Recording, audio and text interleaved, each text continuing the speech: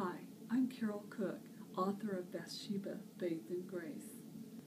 Last week I was leading a Bible study and shared with the women how there comes a time when we need to own our truth. And I was reminded of Bathsheba and how she was forced to own the truth that stalked her.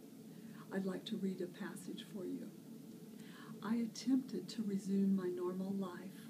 I pretended for weeks that everything was all right, but I was unable to escape the darkness that so judged me.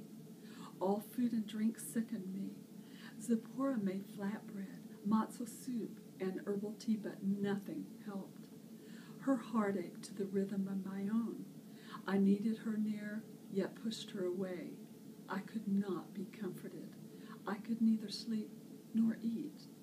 The nausea grew like a tidal wave until one morning its waters pounded upon my reluctant soul, and I couldn't lift my head from the pillow, and I knew. My fear increased tenfold as my monthly cycle passed without evidence. Zipporah was as worried as I've ever seen. She kept my schedule and so knew at last what tormented me. Still, she didn't speak of it. I was pregnant with King David's child. Terror replaced the shame that hovered over me. Secrecy could no longer be my covering.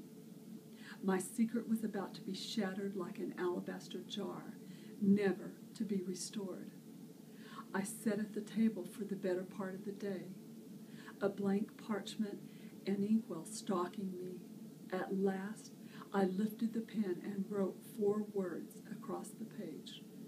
I am with child.